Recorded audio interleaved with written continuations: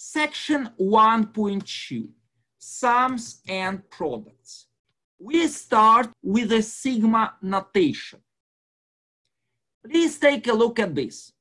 By this symbol, we mean the following: AM plus 1 plus and so on plus AN. So, subscript, which is K, starts from M. The biggest value is N.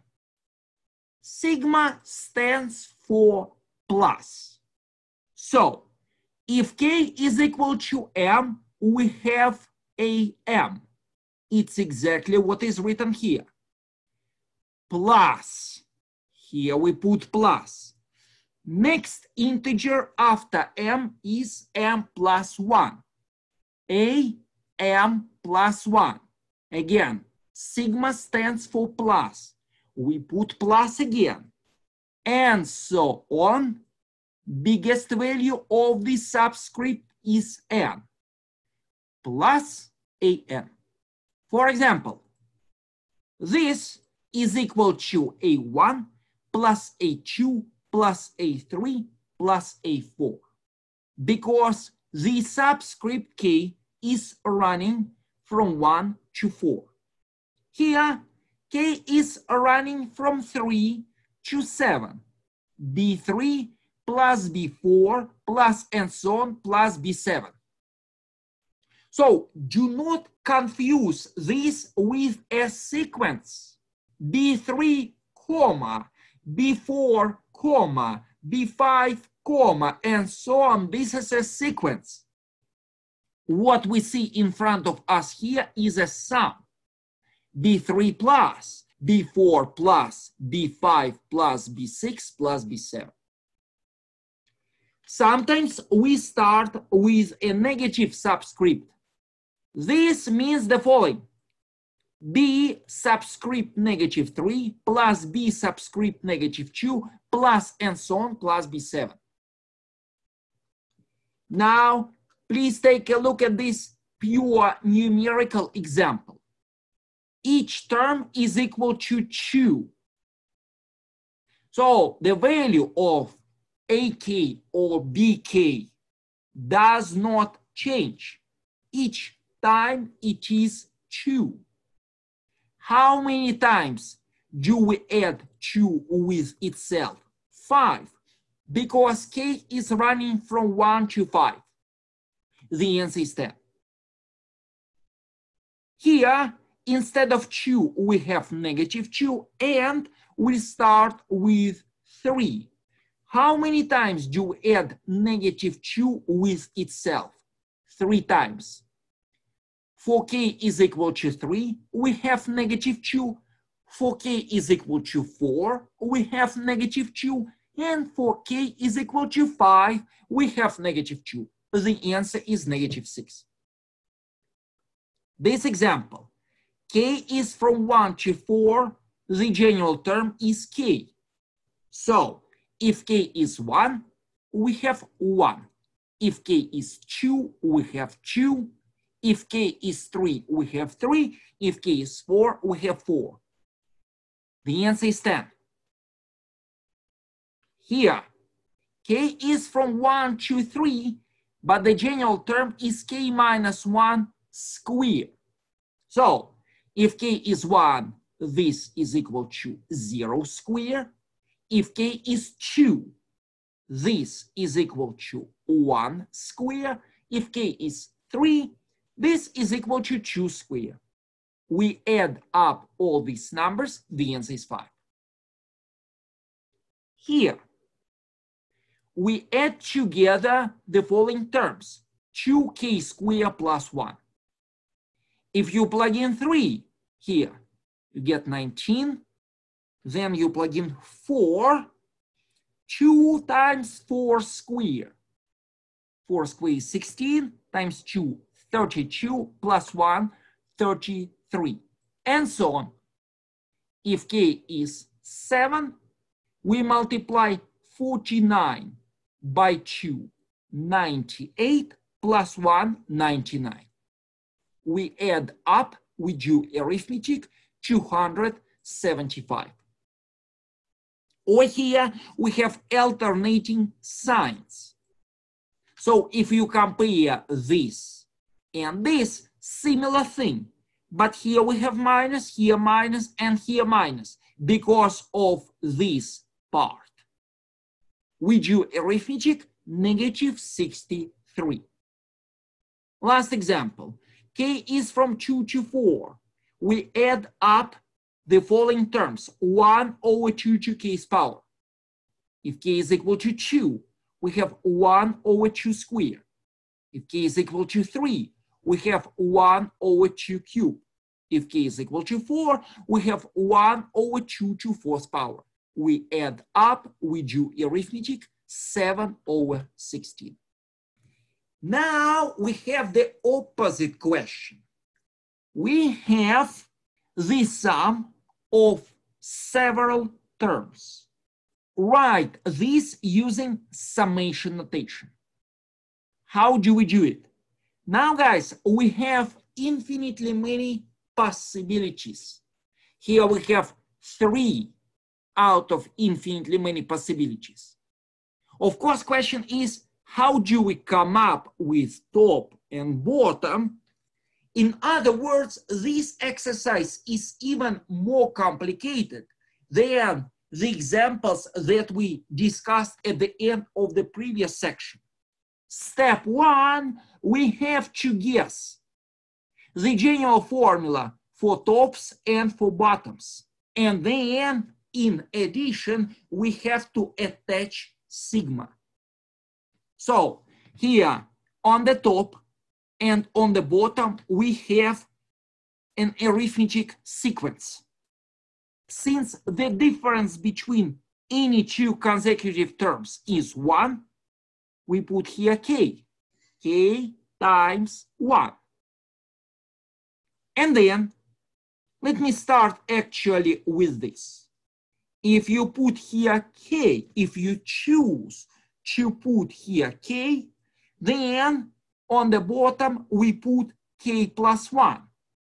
But now it's time to come up with these 2 numbers. Since we start with 2, k is 2. Since the biggest value of the top is 5, here 5. However, if for some reason we want to start with, say, 1, we have to adjust top and bottom. If k is from 1, biggest value of k is 4, top is k plus 1, bottom is k plus 2.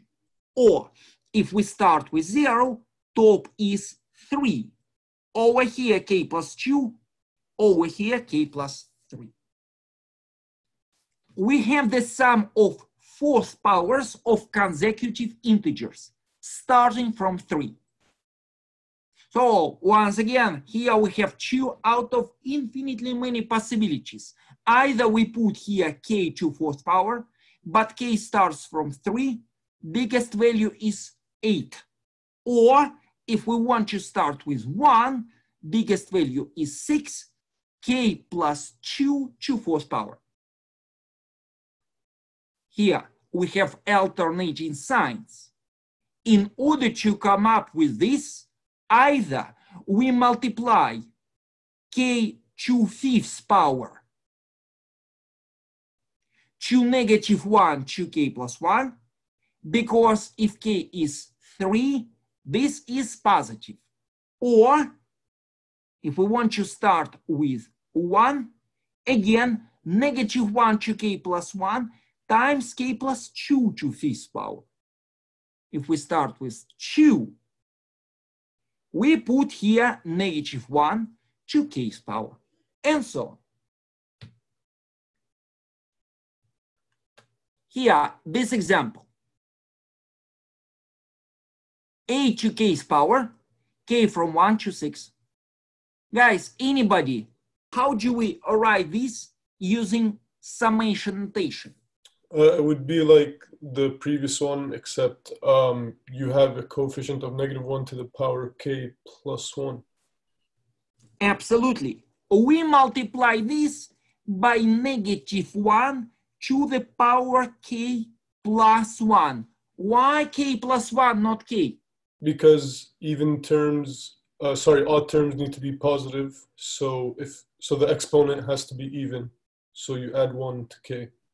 Yes, so since we start with 1, if we raise -1 to k's power, term number 1 will be with a negative sign, right? Yes. Since here positive sign, we multiply a to k's power by -1 to k plus 1. Now, over here, again, there are infinitely many possibilities. Here, 2 out of infinitely many possibilities. Either we start with 0, and then -1 to k's power, a to k's power. Or we start with 1, -1 to k plus 1, a to k minus 1. Here top is 5, here top is 6. Who can help me with this exercise, guys? Well, for the bottom one, you can see that you can split the product into 2 different arithmetic type increases, such that 10, 11, 12, 13 can be just k plus 9 from 1 to 4, and we can multiply that on the bottom by well, we see that 19, 21, 23, 25 is increasing by 2 each time. So it would be 2k plus 17 on the bottom as well.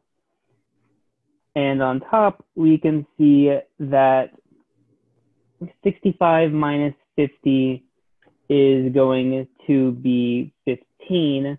82 minus 65 is 17, and 101 minus 82 is going to be 19. So it goes in a pattern of 15, 17, 19. So we know it's going to be a geometric type increase as well. Excuse me, it's not geometric sequence. Okay, I see what you mean. Okay, I see it now. I'm basically doing this on the fly, sorry. I see that the top number 50 is 49 plus 1. Perfect. So 7 squared plus 1. 65 is 8 squared plus 1. 82 is 9 squared plus 1. And 101 is 10 squared plus 1. So it's going to be k plus 6 squared plus 1 on top. Yeah, we have basically, again, we have lots of possibilities. But observation is, on the bottom, we have 2 arithmetic sequences, 10, 11, 12, 13. It's an arithmetic sequence. 19, 21, 23, 25. It's an arithmetic sequence. So we start with the coefficient in front of k. For sequence number 1, the coefficient is 1. We have here k. For sequence number 2, the coefficient is 2. Here we have 2. In order to come up with these numbers, now there are infinitely many possibilities. It all depends on what is the initial value of k. For example, if we start with 7, here we have k plus 3. And here we have 2k plus 5.